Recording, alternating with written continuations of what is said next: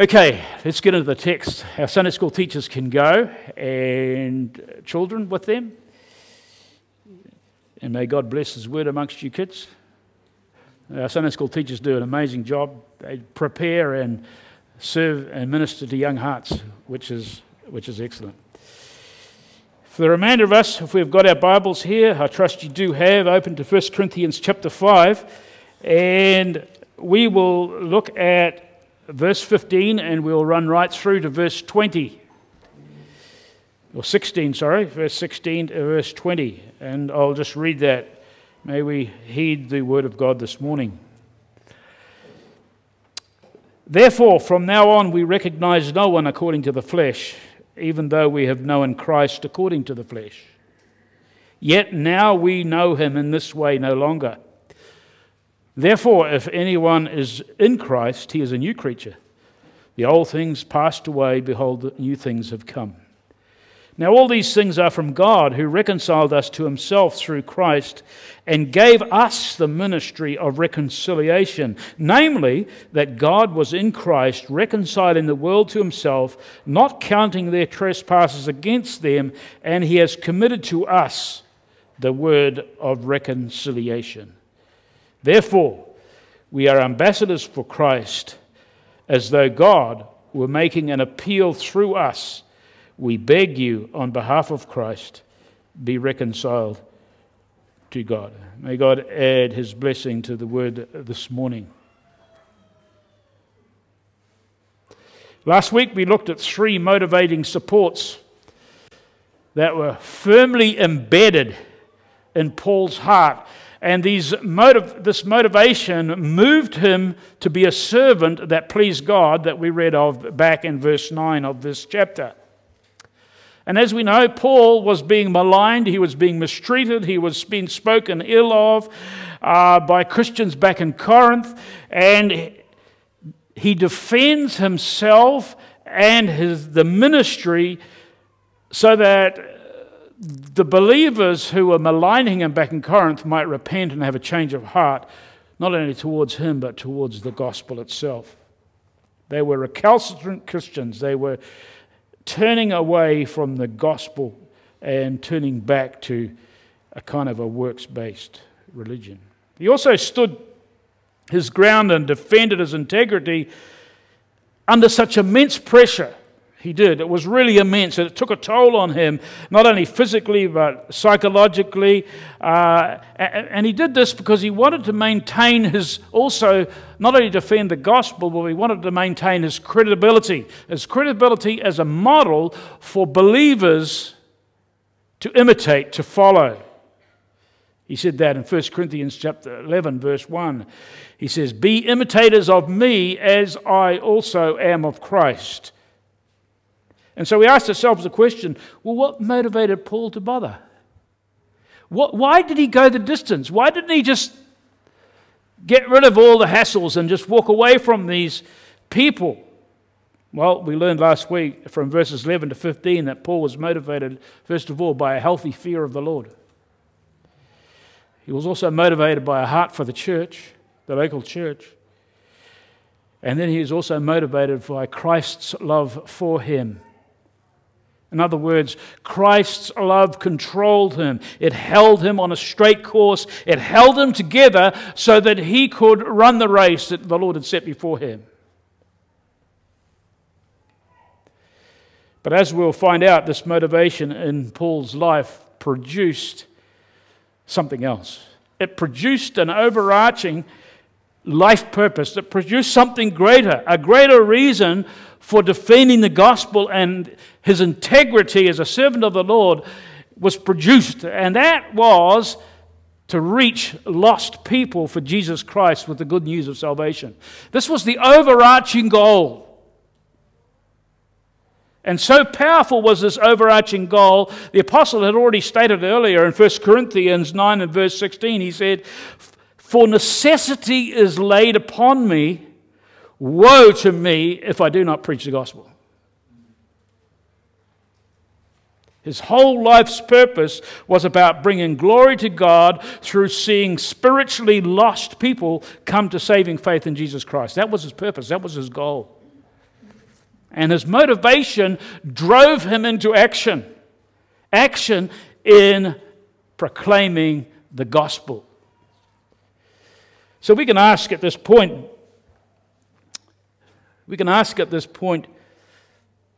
a specific question. What changed this once bigoted, prejudiced, religious Pharisee who hated Christ and his followers? What changed this man to become a man who was now controlled by the love of Christ to win lost people for Christ wherever he went and whenever he had the opportunity? What changed him to become such a man? Well, the next few verses, I believe, answer our question. Because within there we will see that the Apostle Paul believed truth. Okay? He believed truth about what Christ had done in him. Secondly, he believed truth about the work of God in Christ throughout the whole world. He believed in God's redemptive program, what he was all about. And he also believed the truth of God's call upon the rest of his own personal life. It wasn't just a head knowledge, he believed, and it motivated him into action, all these things. And as we look into our text, may we learn from Paul's example this morning. May we learn to have a greater love for the unsaved, for the lost, in order to win them to Jesus Christ. And so firstly, we see that Paul believed and understood that he was a changed man. He understood that, he believed that, and he knew that. And in this next section, right through to verse 20, first of all, we will see the word therefore crop up 3 times, which really shows the connectivity of this whole section. And here in verse 16, we see the first of these 3. This word Paul uses, this hoste word, this therefore word, what it says is, owing to Christ's great love toward me, seen in his death and his burial and his resurrection on my behalf, Paul says, I now will not evaluate people like I used to. I now see people differently. Therefore, owing to what has been done for me, I now see people differently. Paul had been transformed. He was a changed man. No doubt this from now on, he says here in the text, from this from now on period is in reference to when he was saved on Damascus Road. Remember, he got saved. He was on the way to persecute Christians. But the Lord spoke to him. He was converted on the Damascus Road. And once he saw people and even Jesus himself through sin-blinded eyes. He did. He once saw people as mere objects that needed to work their way to righteousness through human effort and religious practices just like he was. His pride had him see people or any person outside of his religious and his social grouping as not made it. People who haven't made it. He scorned them. He scorned them. He was a religious Jew who was deeply prejudiced. Why was this? Because he could only looked at people, as our text says here, according to the flesh. You see that? According to the flesh. In other words, he looked through human lenses, sin-blinded eyes. He only valued people and saw people valued on worldly standards. But this prejudiced man with so much pride and hatred towards those who were Christians, he now looked beyond outward appearances. He now looked beyond outward appearances. You know, he once saw Jesus as a real threat to his prideful Pharisaical order. He viewed him merely as a man, a rebel who deserved to die. That's how he saw Jesus. He viewed him as a false Messiah, and he hated anyone who followed him. You read that in Acts 9. Hence, his zealousness in going out and committing men to prison, and no doubt to death on many occasions. But now, folks, now, Because of his conversion, his transformation from within, his view of people radically changed. His view and understanding of Jesus was now no longer, it says here in our text, according to the flesh. It was from a brand new heart, a brand new seat of affections. It was from a brand new understanding, an understanding of that this is what took place. That Jesus is not a mere man or a whatever, a rebel, but Jesus is Lord. That's what he understood. He'd been transformed from within. His heart toward God and toward Christ and toward people had been radically changed. He now wanted to see people as God sees them. Isn't that what you want? It must be. But is it? He now saw them as needy sinners for whom Christ died. That's how he saw people. And through his transformed heart, he was so impressed with what God had done in his own life, he wanted this same heart change to take place in the lives of sinners around him. Isn't that what you want? It should be. Now here comes the second therefore in this passage, verse 17. But please note that this therefore, it does a subtle shift. A subtle shift in that it takes the emphasis off Paul's own personal experience to that of every believer's position in Christ. It says, therefore, if anyone is in Christ. Now that's a powerful statement. That's a powerful statement, okay? First of all, let us be very clear here. You are either in Christ or you are not. That's it, period. No middle ground. You're either saved or you're lost. You either belong to the Lord or you don't. No grey areas. And if you're still outside of Christ, your eternal destiny is in peril, folks. God's wrath is on you. Or like John says, the Apostle John says in chapter 3, verse 36, he who believes in the Son has eternal life, but he who does not obey the Son will not see life, but the wrath of God abides on him. So to any who are not in Christ, my appeal right at this stage of the message, my appeal to you on behalf of God is be reconciled to him. Be reconciled to him. Repent of your sin and believe in Jesus Christ for your salvation. That's my appeal. So what is this? In Christ. What is it? What does it mean? It means simply this, that a person is accepted by God. Why? Because he's now one with Christ. He's not a sinner outside of Christ, he's one with Christ. Like Paul told the Ephesian believers, this is what he said. He said that believers in Jesus Christ have been blessed with every spiritual blessing in the heavenlies in Christ. And he goes on to say that we have been chosen in him. And then he further says that in him we have redemption through his blood. In other words, a person cannot be accepted and cannot be made right with God. A person cannot be in Christ. A person cannot be saved without the Lord Jesus being central to that faith, that belief.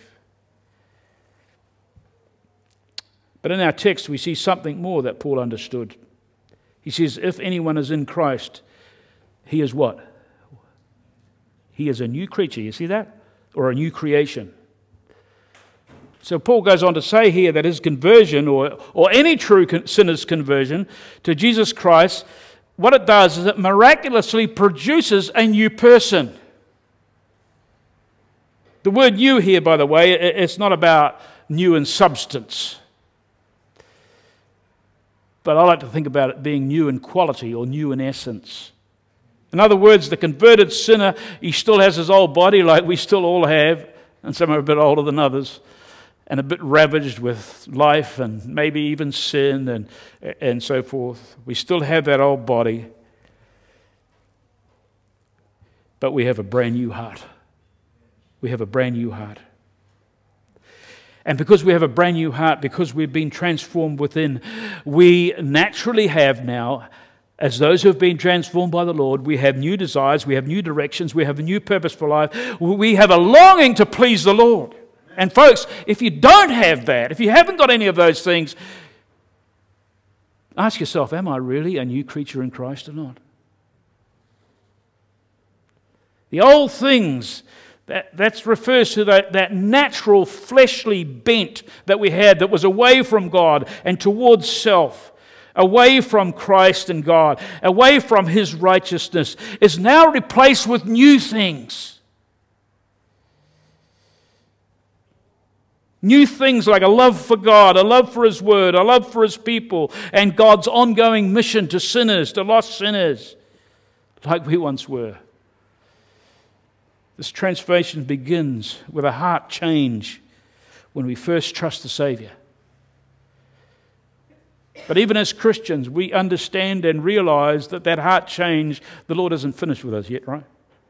Well, yes, there's been a transformation, but the process of an ongoing heart change, it will always accompany salvation until we are bodily redeemed and taken to glory. And so if we can look back over the last year, 2 years, 5 years, and see no change where we've become more like Jesus and we love the Lord more, as a Christian, if you call yourself a Christian, can I suggest you've got serious problems? It may be that you're not in the faith at all.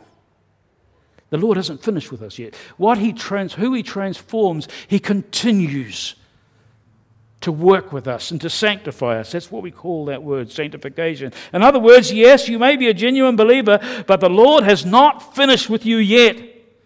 He keeps changing you from within. And do not think that you can make this change by yourself. You cannot transform yourself. Forget about, I'll just turn over a new leaf, as we say here, to please God. That's self-righteousness. That's all about external appearances. That's external change. It only deals with the outward appearances. Verse 12 of this chapter says. It's like trying to fix up a cancerous sore with a Band-Aid. Oh yeah, it might cover the sore up, but it only deals with the externals, right? Folks, God hates human effort that tries to fix up a spiritual problem. Heart change is what He seeks. We cannot change our hearts. Only God can. Jeremiah, the prophet, said in chapter 17, verse 9, "The heart is deceitful above all things and desperately sick. Who can understand it?" In other words, there's no human being who can understand the deceitfulness and the wickedness and the depravity of the human heart. We cannot. And because we cannot understand it, we cannot fix it. Only God can. Let's ask ourselves here, do I know, you know, see any fruit of a genuine heart change in our everyday lives? You can call it evaluation time if you wish. Is there evidence in my life and your life that I have passed through the hands, can we say, of the Creator a second time, where we've been changed and transformed, we've been born again? All these are biblical words and expressions. Is there evidence that I'm a new creation in Christ? There should be. God wants to see it. And He only does that through heart change. And if not, God in His grace has made it so clear. If there's no change, it's quite clear. We're not in Christ. To be in Christ means that God in grace through faith has done a transforming work in you. He has changed you from within. And Paul loved this truth. He loved it and he believed it with his whole heart. And He wants you to do the same. It underpinned Paul's whole ministry. It underpinned his whole love for Christ and also a love for lost people. So to be transformed, to be in Christ, also means something else, that we've been reconciled to God. So what is this? The believer's reconciliation. This is our next point. We see in verse 18, all these things are from God. This simply refers back to all the work of Christ spoken of in verses 14 to 17, and now includes a further descriptive term of this reconciling work of God. And sad to say, folks, some of these biblical words that are so packed with the truth of the gospel are kind of sidestepped in much of our modern evangelism these days. And we lose out on that, we really do, if we miss them. Because some of these words contain the very heart of the gospel, and we'll be doing the Lord and the essence of the gospel grave injustice if we just skip over and in favor of some more upbeat so-called terminology. And one of these salvation words that has fallen on hard times in our gospel presentation in our day is that of reconciliation. It's not an uncommon word. We even use it in our modern day. I think in Australia we have a Reconciliation Day, right? And we know what all that means. Sometimes in secular settings also we have terms of reconciliation that are drawn up, maybe between two factious parties, to agree on a period of peace or from then on. And this can happen, in feuding families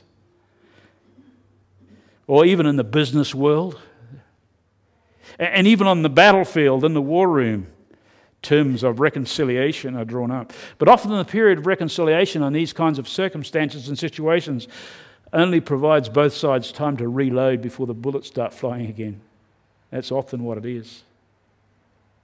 But in understanding the need to be reconciled to God is a very different situation. Firstly, it's different in that we are to be reconciled to God. It's not that God needs to be reconciled to us. You got that? And this is important because God has done no wrong. God has done no wrong. He is perfect. He is holy. He is just. He is God. In other words, because we are all guilty, and every single person is guilty of violating God's law, and we all deserve eternal banishment from God's presence. And hence the unrepentant sinner is in deep trouble, folks. Really is deep trouble. He has sinned. He has missed the mark. He has violated God's law. He's put himself outside God's framework. He's at odds with Him. He's out of sorts with God's perfect standard. And this makes the unbelieving sinner an enemy of God. You didn't know that? Well, you should do. Scripture tells us this, that we're enemies of God. Romans 8 verse 7 says, "For the mind that is set on the flesh is hostile to God, for it does not submit to God's law. Indeed it cannot." That's the lot. That's the position of every person who is still outside of Christ. They're at enmity with God. Colossians 1:21 says, "And you who were once alienated," he's talking to our believers who, before they became believers, "you who were once alienated and hostile in mind, doing evil deeds." But what does happen to those who are reconciled? To those who were once his enemies? This is what happens. We're now made as friends. We're reconciled to God. Romans 5 verse 10 says, "For if while we were enemies we were reconciled to God through the death of His Son, much more having been reconciled, we shall be saved by His life." So please note that it is God here that does the reconciling. Our text states, "Now all these things are from God who reconciled us to Himself." Let's stop right there for a minute. The majority of religions and belief systems in our world completely miss out this vital truth. They sidestep it big time, pridefully and purposely, I might say. They try to override this truth. Mankind goes all out because of his bent away from God and because they believe that whatever is to be, we determine our own destinies, etc., etc. Mankind goes all out to cut his own deal to win God's favor. That's if they're religious. I don't care what religion is, whether it's Christianity or whether it's Catholicism or whether it's Hinduism or Buddhism or whatever. Man goes all out to cut his own deal with God or gods against what God has says. But God says that our own righteousness, you know what He says? Our own righteousness, in other words, our own works, all those good things that we do, and they may be good in the world's standards, in trying to win God's favor, they are repulsive to Him. It says that in Isaiah 64 verse 6. Your righteousness are as filthy rags in my sight. That's what He says. But God says here that we're reconciled by Him alone through Jesus Christ alone. This is what our text states. It's clear, it's easy to understand. God reconciles sinners who accept His terms of reconciliation. Did you hear that? The terms being that we believe and trust in God's gift of His beloved Son who died on the cross as full payment for all our sin. That's the deal. No added input from us. It's not the gospel plus what you can do. Man cannot set the terms of reconciliation. He must either accept or reject the gracious terms laid down through the death of Christ for man's sin. That's what he must accept or reject. The Apostle Paul, he understood and he embraced these terms like nothing else. It was not about what he himself could accomplish as a good human being. He was reconciled because in humble, trusting belief, he accepted the terms and the provision provided by God in Christ. He could have foisted up some good stuff, by the way. A Pharisee of the Pharisees. He'd kept the law. He'd done this. He'd done that. It reminds me of the words of Jesus. Except we exceed the righteousness of the Pharisees, I've forgotten that verse. Someone quote it for me. And let me look at it. It's Matthew chapter 7, part of the Sermon on the Mount. No one could help me here. Can't believe that. Except your righteousness exceeds that of the Pharisees, you will not enter the kingdom of heaven. There you are. I did remember it. And the Pharisees were good dudes. Man, they would pray, they would read the scriptures, they knew it off by heart, they would do this, they would do that. But the Lord hates self-righteousness. The Lord hates self-righteousness. Have you been reconciled to God? That's the question we need to ask ourselves. Because you need and must accept God's terms. You need to embrace them by faith. Or remain an enemy of God and bear in a future day the full force of God's holy wrath. That's the deal.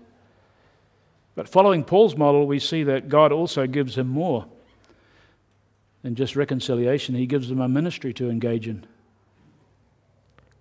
This is the ministry of reconciliation. We see this end of verse 18 and 19. And it says this, what is a ministry of reconciliation that was given to Paul? 19 explains what it is. That is, it says, in Christ God was reconciling the world to Himself, not counting their trespasses against them, and entrusting to us the message of reconciliation. In other words, Paul's ministry was to tell of God's work and means of reconciling sinners in and through Jesus Christ.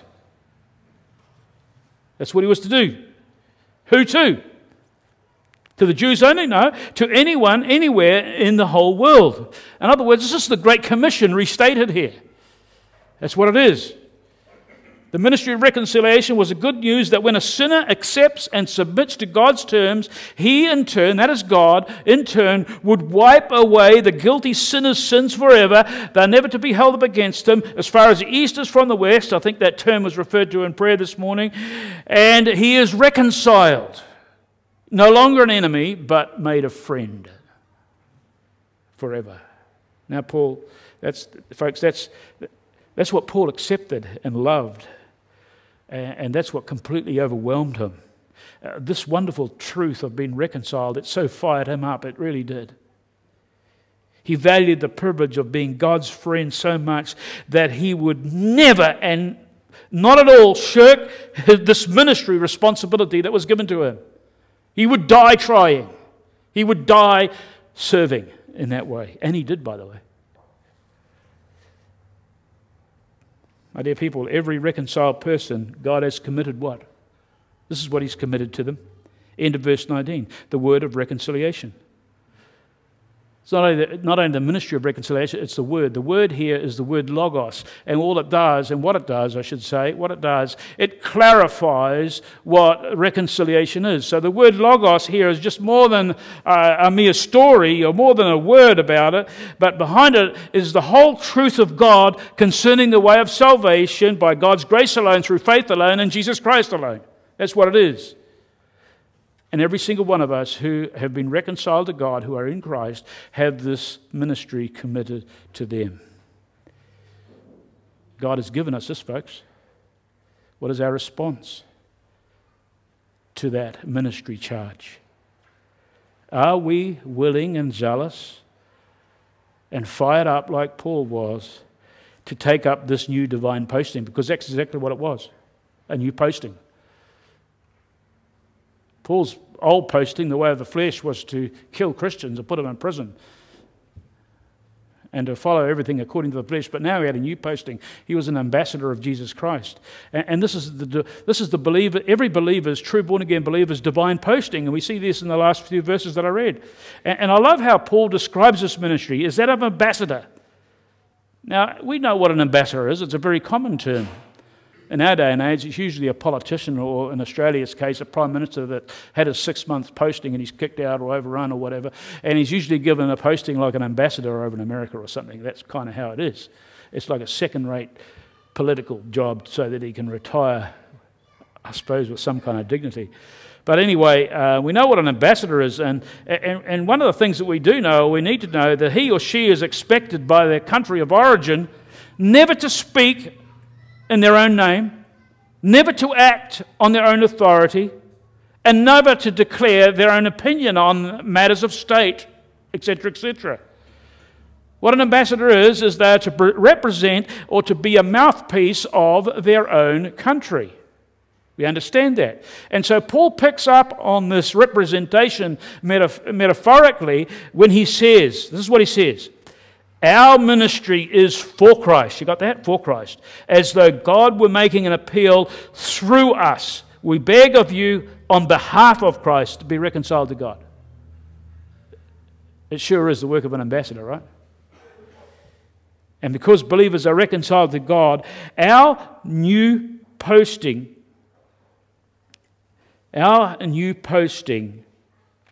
is to be ambassadors for Christ.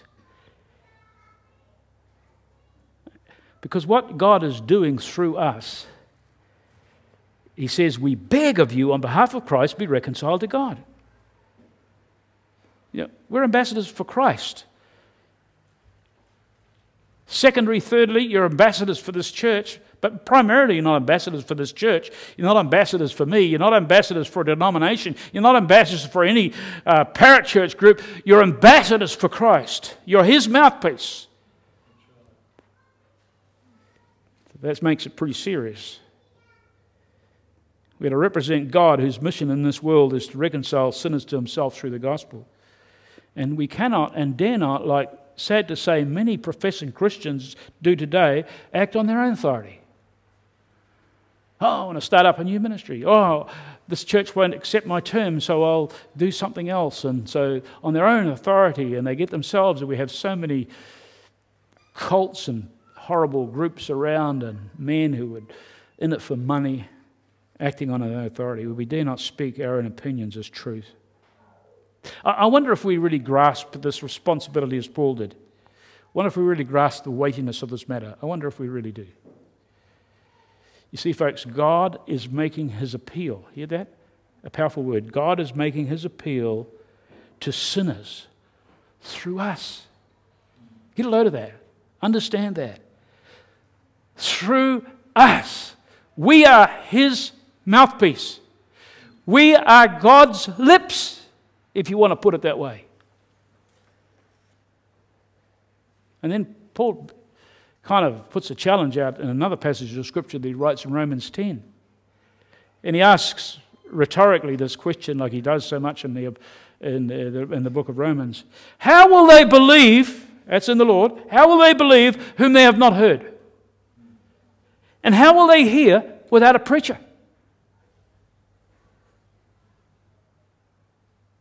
Because, and I insert that because, faith comes by hearing, and hearing by the word of Christ. We're the mouthpiece of God. We're God's ambassadors. So are we, as His ambassadors, doing the job with integrity and taking this divine posting seriously? You know how easy it is to get caught up in the peripheral stuff. It's so easy. And we can then even go and justify all this peripheral stuff by tagging it with by a name, gospel work or whatever. Sorry to burst your bubbles here, maybe I'm not, but you know, it's not our primary job to save the world. It's not our primary job to eradicate starvation. It's not our primary job to eliminate homelessness. It's not our primary job to be Mother Teresa to millions around the world. As helpful and humanitarian as some of those things may be, our divine postings, folks, our divine posting is to be ambassadors for Christ. You got that?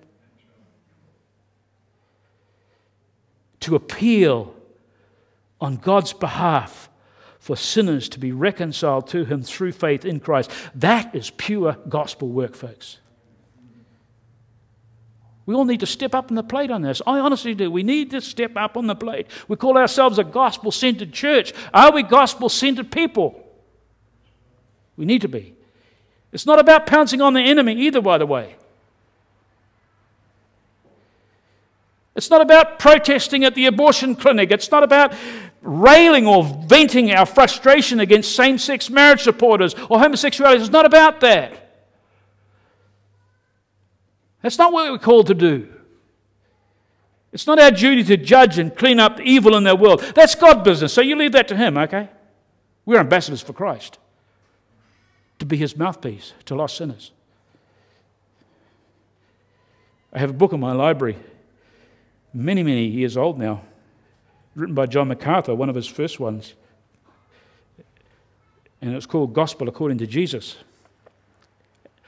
And I'll quote something from him that I believe is very right, very correct.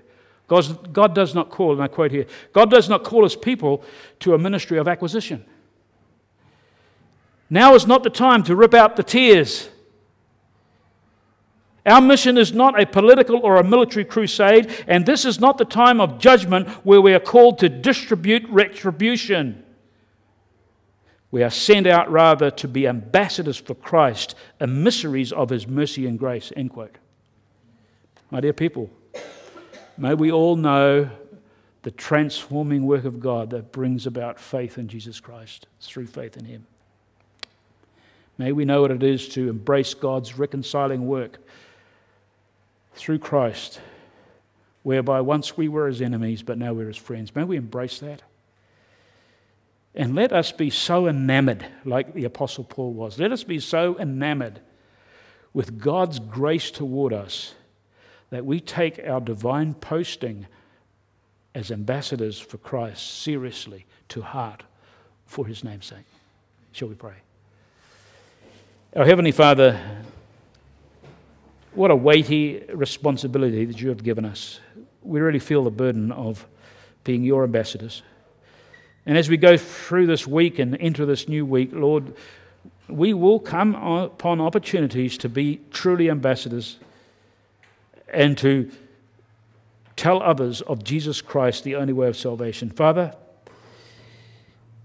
may it not come upon us to minister out of constraint or because we have to, but may we so controlled by the love of Christ and all that You have done for us that we cannot help but be Your true ambassador. Help us in this, we pray. In the name of our Lord and Savior, Jesus Christ. Amen.